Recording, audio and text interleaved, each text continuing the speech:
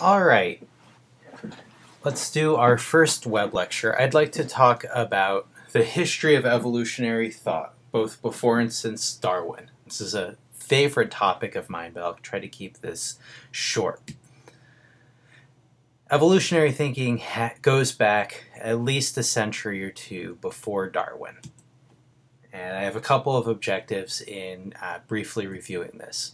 I'd like you to understand the history of the study of natural history and some of the logic in the classical naming system, the Linnaean system.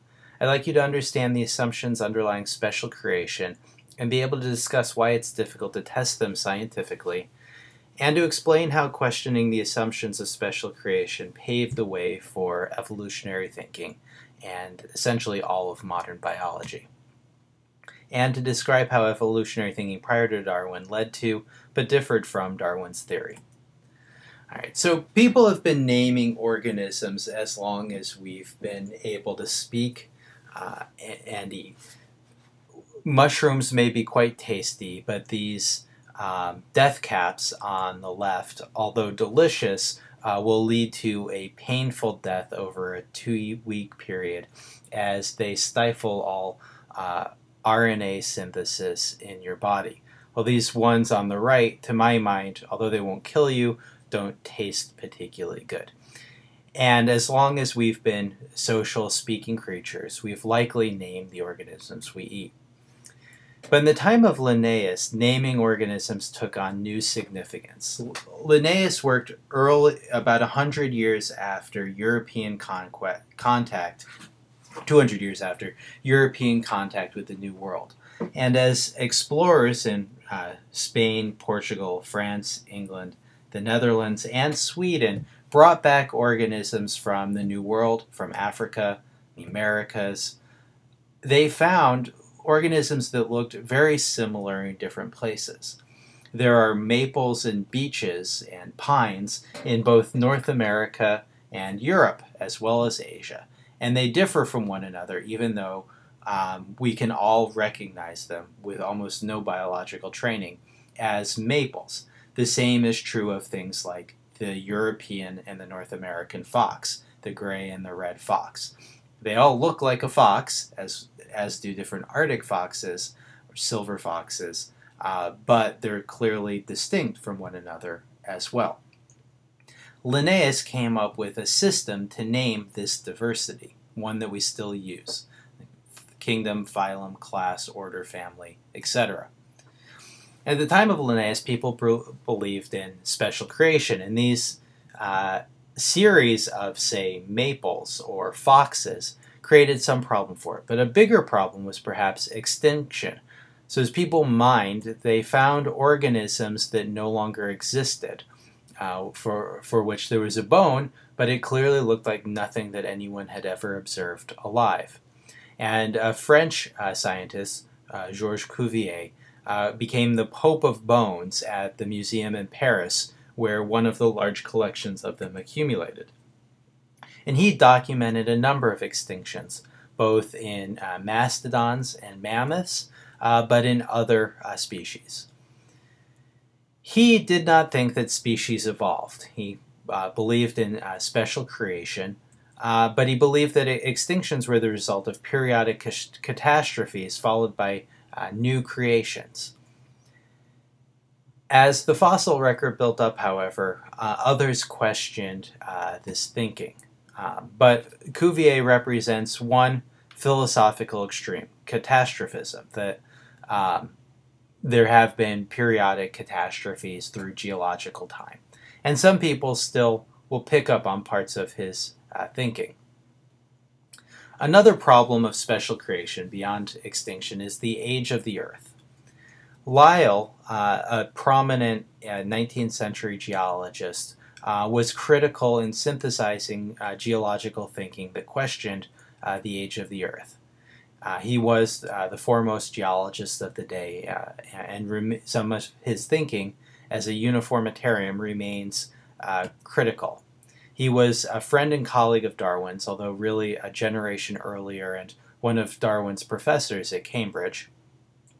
He thought the Earth was older than 300 million years old, And part of this was that he was a uniformitarian. He believed that the geological features we observe today are due to the same processes that we can observe today working over a period of millions of years.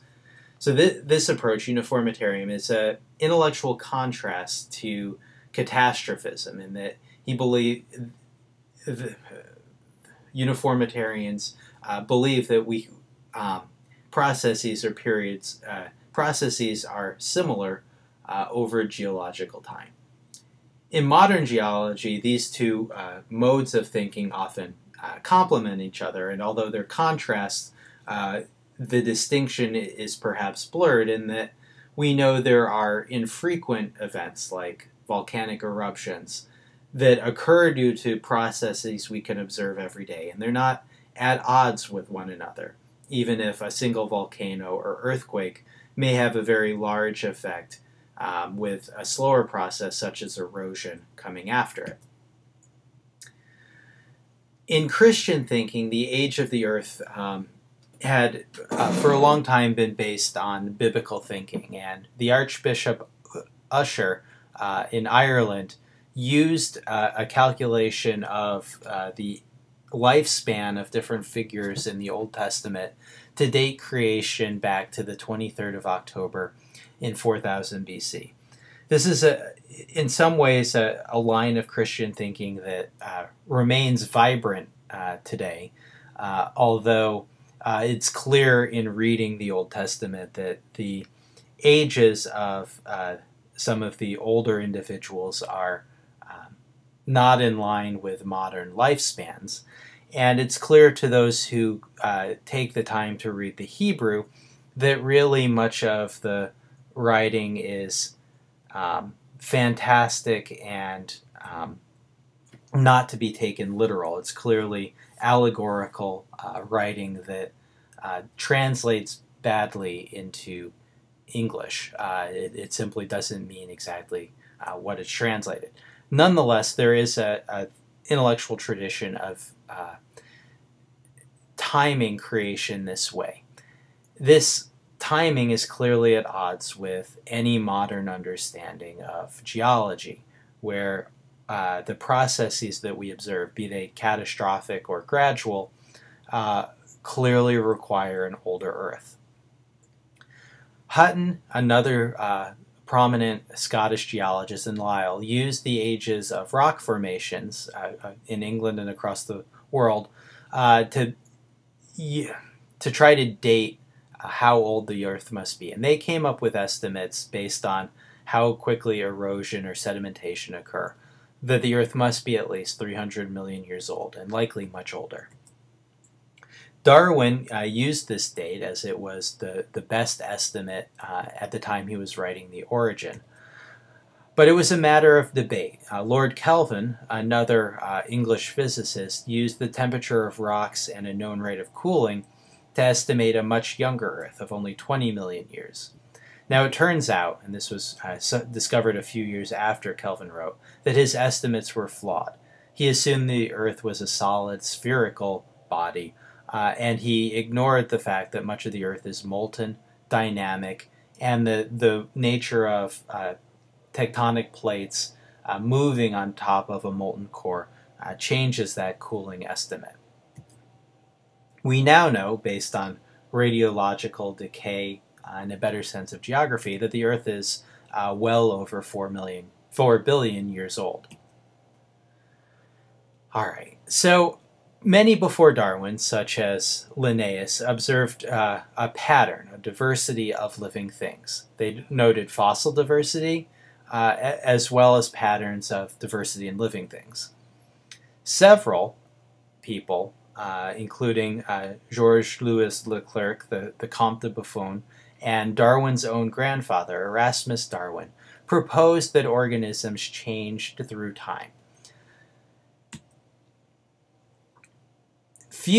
Neither of them, however, proposed a mechanism that drove this pattern, or a process underlying the pattern. The first person to do this was Lamarck, who came up with the idea of acquired characteristics to explain patterns of diversity. And this is the first real evolutionary theory.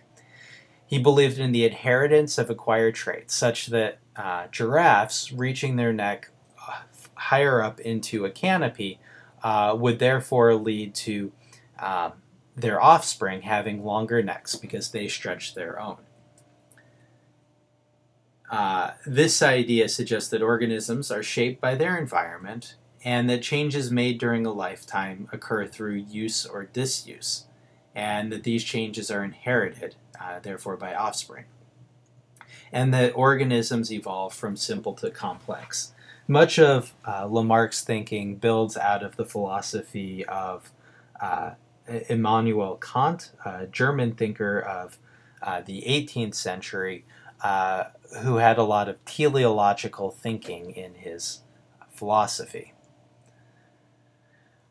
All right, so Linnaeus, Cuvier both made essential contributions to thinking that led to evolution, although neither of them believed that species were transmutable, even though Linnaeus observed in much of his work hybrids among different species that suggest, and their offspring, that suggest that species are in fact transmutable. Buffon and Erasmus Darwin both paved the way for popular acceptance of species transmutability, although neither developed a process to explain the pattern. Lamarck and Lyell both made significant contributions to our understanding of process in explaining uniformitarian processes and the possibility that some mechanism may underlie species transmutation. But none of them put the piece together. And this is where Darwin's work is so important in generating a mechanism that's testable and that is held up against 150 years of tests to explain how natural selection and other processes can lead to evolution over time. Darwin's work, however, occurred outside, in no vacuum. It was a subject of intense popular debate as soon as his book came out. Some thought that one popular quote is, "My dear, I trust that it is not true, but if it is, let us pray that it will not become generally known." There were some who were shocked by the theory. Samuel Wilberforce, the Bishop of Oxford, was one who famously said, "Is it through your grandfather or your grandmother that you claim your descent from a monkey?" Darwin himself was quite shy and was in many ways a social recluse. Although quite wealthy and very well connected, he in many ways did not want the attention that came with his theory. A much more public defender was his friend Thomas Henry Huxley, famously known as Darwin's bulldog, who took on much of the public face of the theory.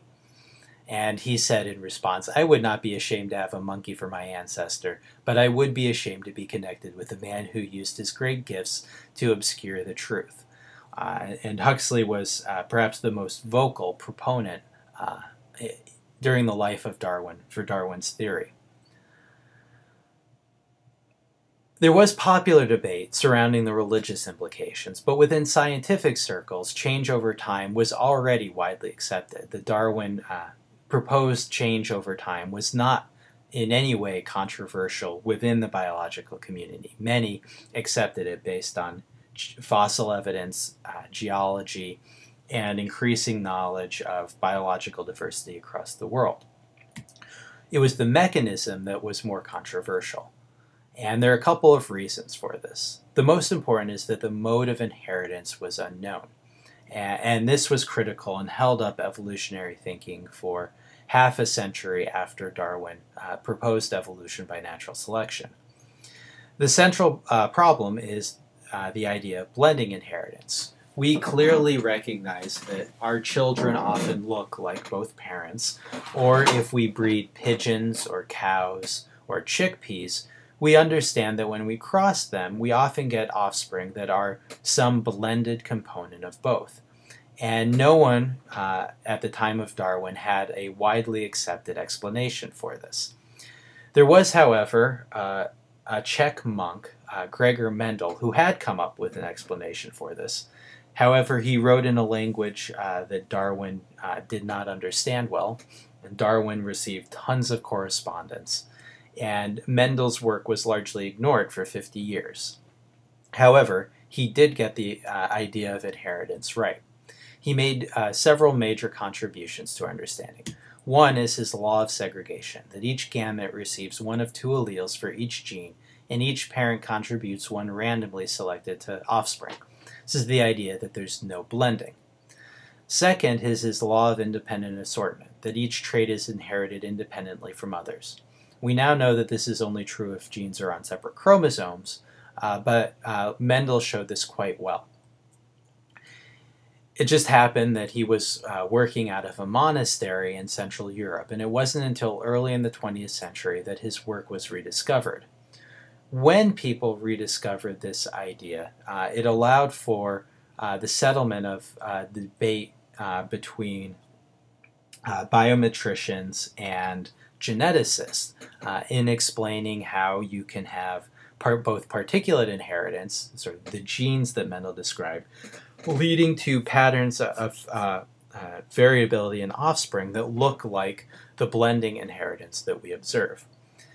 The rediscovery of Mendel's work after 10 contentious years led to the development of the field of population genetics and the modern synthesis of evolutionary biology that brings in genetics and evolution.